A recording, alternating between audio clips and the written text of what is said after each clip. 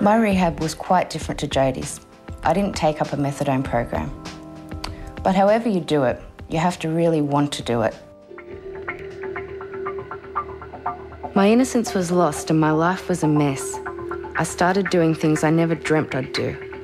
I turned to petty crime and got caught stealing a handbag. I was and always will be very ashamed of that. The Olympic trial is underway. Also, at the height of my addiction, my dad took me to the Sydney Olympic swimming trials. I sat in the stand watching girls I used to beat. Can you imagine how shattering that was? I didn't want to live anymore, and I ended up in and out of rehab. Once I only lasted a week out of a 10-month program. I walked out of the centre and scored within a few hours. I really hated myself and everything I was doing to the people around me.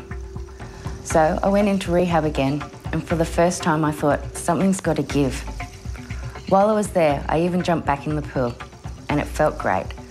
I got out of rehab in April this year, clean and feeling so much stronger.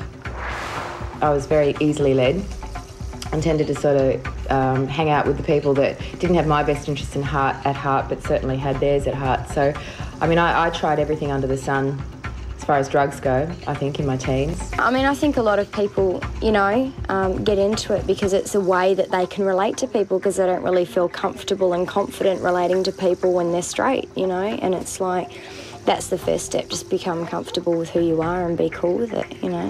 The hard thing is, as a teenager, that's kind of your time where you're trying to figure out who you are. So you want to try new things and push your boundaries and you know, firm your identity. So yeah, you know, drugs are seen as being unreal, you know, and that escape.